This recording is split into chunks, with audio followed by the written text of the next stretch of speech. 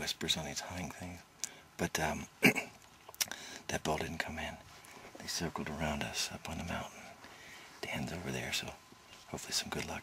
But wasn't that a nice bull that Scott Potter got yesterday? Really nice bull. So we've been surrounded by elk. I've only been here 2 days. They've been here 3. Elk every day. Got one yesterday. We're just hoping for one more today. We're hunting out of the Mitchell camp. It's you know, it's available to anybody to rent. It's in Montrose.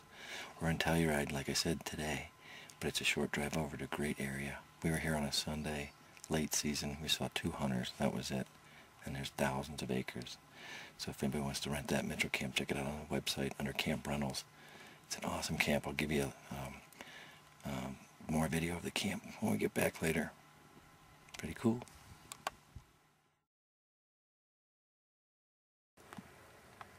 Alright, we're here in the big bowl up above Telluride, area 70. John and I just snuck up to a group of about 30 bulls. 3 or 4 spike horns and all cows. So we're just going to relax here in the sun, have a little lunch. Might even have a nap or 2. Hunted high this morning. Now we're trying to come back down below the bowl. And the tricky thing is there's only one way to get down here without going off the end of a cliff, so you got to read the maps carefully. And we think we just found it, so we're pretty happy. We're going down Side Hill now. Hopefully we'll be on flat ground in a little while. Now in this meadow, closer, you know, down the hill. Dan's up there, and I'm down here. These are long days. I mean, we get up 3 o'clock, get breakfast, get on the road, and then just explore this mountain. We've got a couple of, well, probably about an hour left of light. So anything can happen.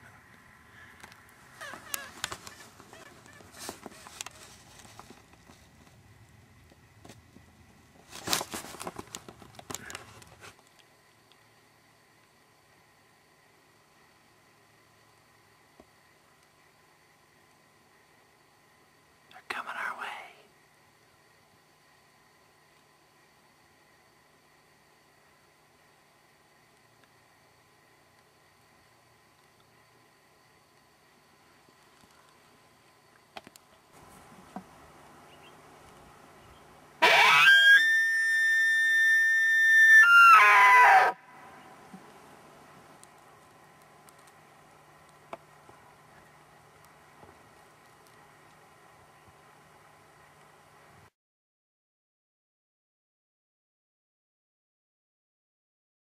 Holy shit.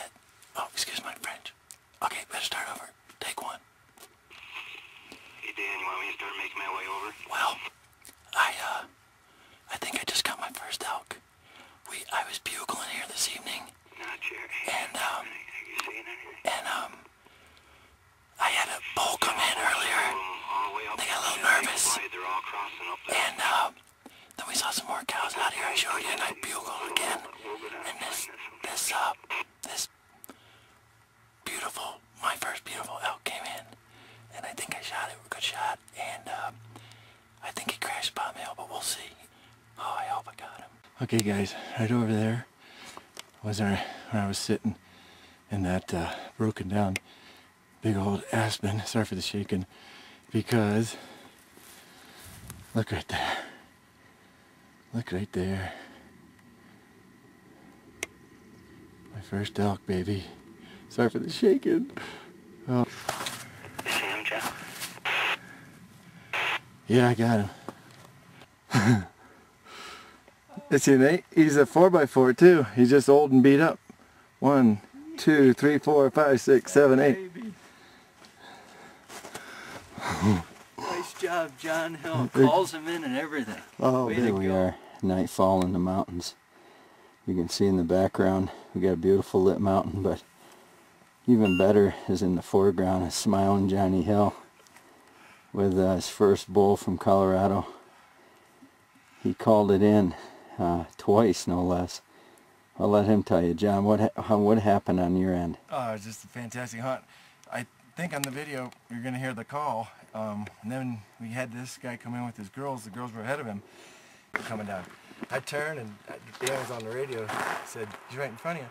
I looked and he was probably 60 yards maybe, and they winded me and turned and left. And Dan is a good guide, said, call again. So I hit the old tube, and man, that thing is awesome. He couldn't stand it, came back, and they came close. The girls got nervous again. As soon as the first girl turned, he started to turn his neck, so I had to take a little quartering too, which I don't like to do with the bow, but with that 30-06, one shot, and he went, what, from the shot to here, 50 yards? Yeah, if that, maybe 30. So we're so stoked. Hunting out of Mitchell Camp, Dan Christmas special. This is awesome, man. Well, here we are back at the old Mitchell Camp, and I'll get a word with Scott Potter, who shot the really nice elk on the first day, so we'll talk to him. Well, we're back here at the Mitchell Camp with Scott, our first successful hunter of the week. Scott, tell us a bit about your hunt. Well, it was Sunday morning, and we left here about 3:30 to go Telluride, and we got in there a little late. It was getting light when John, Jarrett, and I walked down what they call a L-hole, I guess. Jarrett took off, and John and I went to one of the fingers. John got up in a barricade there, and I went to the next one, and I got about halfway, and I could see 2 cow elk and 2 bulls, I thought, so I kind of snuck around the hill and got up on the finger, and I had to belly crawl up to the barricade, and then looked down, and there's 2 bulls fighting. One was a 4x3, and the other was a 3x3. And took about a 300-yard shot, and shot a couple more times, and finally got my bull, and John and Jarrett came over, helped me pack it out. It was a great hunt, and I want to thank John, Jarrett, Mark, and Dan. Yeah, Blair. That's best. How's hunting going? Great. Jarrett? Great. Yeah? Mm-hmm. What all you done? You've been Telluride, Area 61? Yep. Or 62? Right on the edge? Right on the edge. Yep. Living on the edge, too. Some?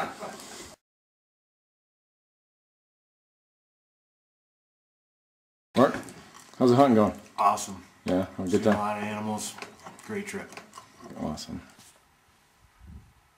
Well, here we are. We just made our way from the Mitchell camp over to the Horsefly Mesa camp.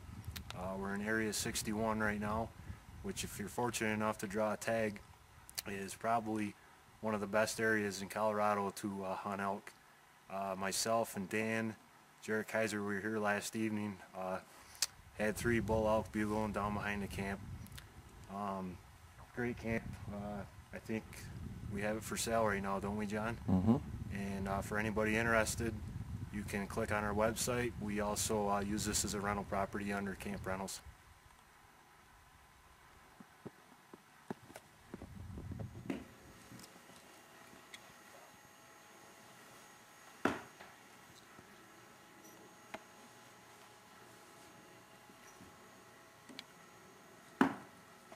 Heading out, you know. Don't want to leave. Heading back to New York. Heading back to New York.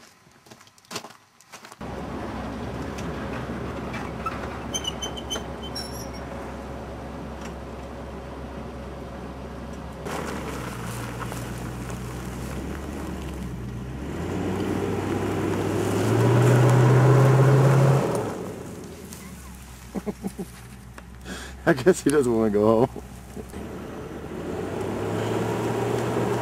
What a great hunt. What a great time.